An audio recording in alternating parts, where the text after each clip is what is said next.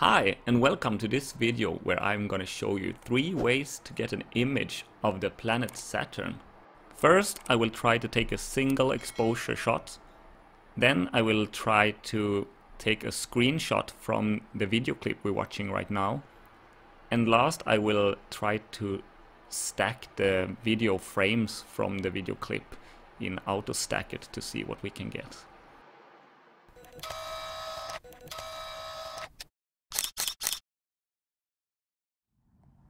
Okay, so after I did my one single shot of the planet Jupiter, I decided to give it a try with the planet Saturn also.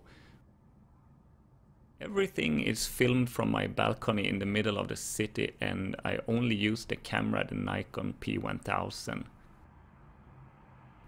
So let's start with the single exposure. I used manual mode, manual focus, maximum zoom, both digital and optical.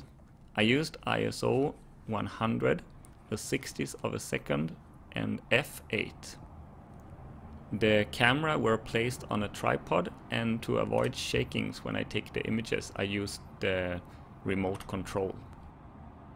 So after I took some images, I chose the sharpest one I could find in my computer, and I started editing it in the free program GIMP.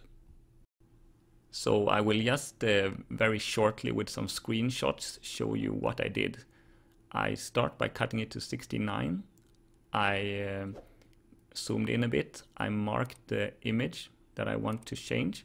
I started with changing the exposure a little. I changed the levels. Then I played a little with the shadows and highlights. Then I changed the levels again a little. Then changed the brightness and contrast a bit.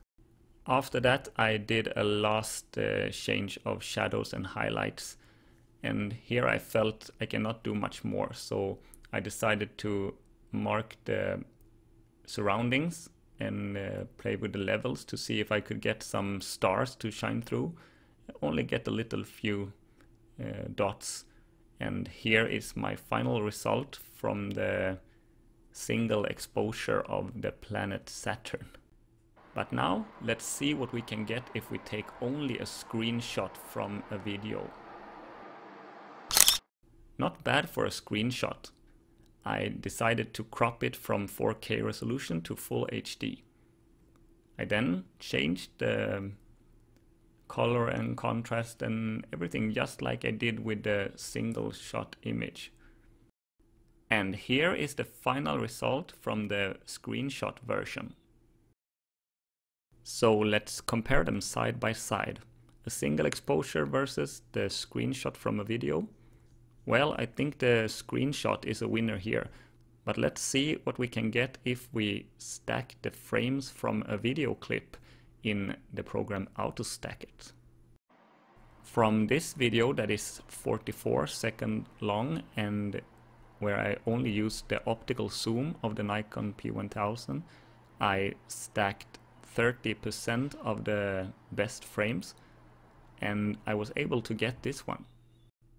Pretty good, I must say, for just being a camera. I tried to do 2 more stackings from 2 other video clips where I zoomed in a little more, and here are these results. I realized that the result wasn't any better when I used the digital zoom on the camera, at least not for me. So instead of continue with this, I choose the one that I had from the beginning with only the optical zoom, and I instead tried to improve that one in GIMP, and also I tried in Registax. And here are my results from that one.